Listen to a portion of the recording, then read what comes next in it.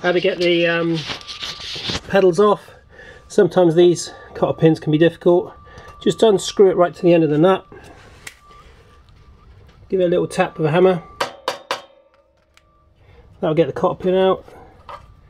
Push it through. If you need to use something else with a hammer to tap through. Once this out, this might be difficult to take off.